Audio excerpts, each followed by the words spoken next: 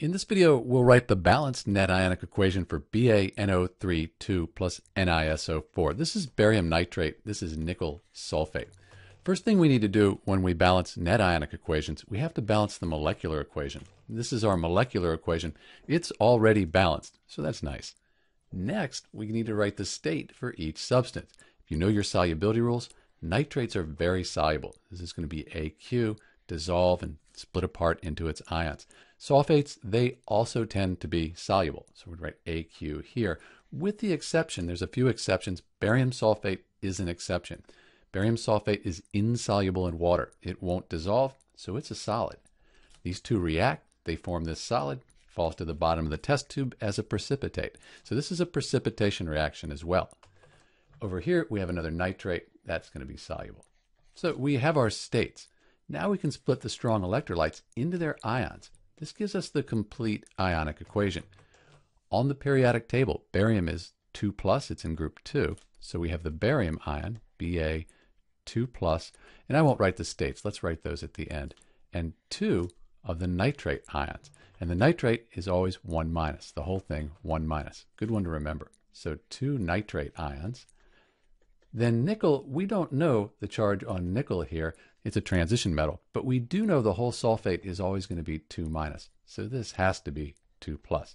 So we have our nickel 2 ion, Ni2 plus, and then we have our sulfate, SO4 2 minus.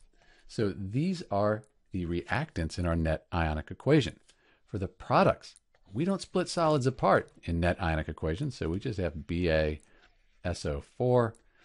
That'll stay together. And then we said we had a 2 plus and then a 1 minus. So we have the nickel 2 ion again. And then we have 2 of these nitrates. So 2 NO3 minus.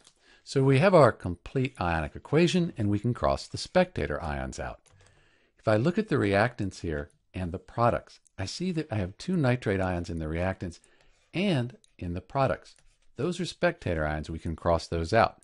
Likewise, we have 2 nickel 2 ions here and in the products. Cross them out. What's left, that's the net ionic equation for BaNO3 2 plus NiSO4. Let me clean this up and write the states. We'll have our net ionic equation. So this is the balanced net ionic equation for barium nitrate plus nickel 2 sulfate. Charge is conserved. We have a 2 plus and a 2 minus. They balance out. Net charge is 0. This is neutral, so the net charge is 0 as well. If you count the atoms up, they're balanced too. This is Dr. B with the balanced net ionic equation for barium nitrate plus nickel 2 sulfate. Thanks for watching.